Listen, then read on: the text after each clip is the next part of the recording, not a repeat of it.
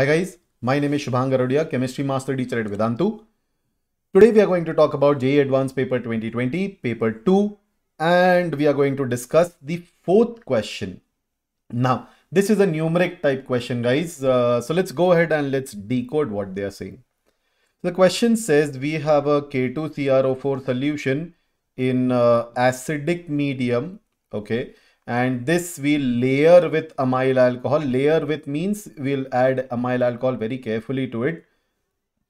Then he says, we further add what? We further add H2O2, 1 ml, 3%. That means dilute H2O2. And he says a blue layer is obtained. Okay.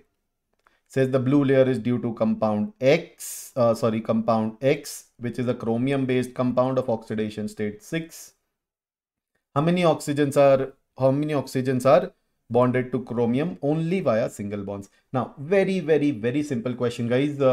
This is standard theory that we cover almost everywhere, that when we take chromate and in H2O2 acidic medium, it forms what? It forms butterfly shaped CrO5 unstable compound.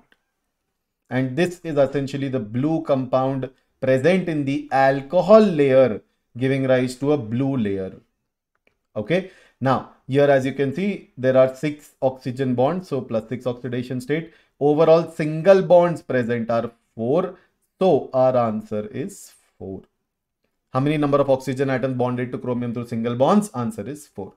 Now, this is an unstable compound, guys. If we leave this standing, that is it, or if we add water to it, that is we provide an aqueous layer, this compound breaks down into Cr plus 3, a green solution, along with evolution of O2.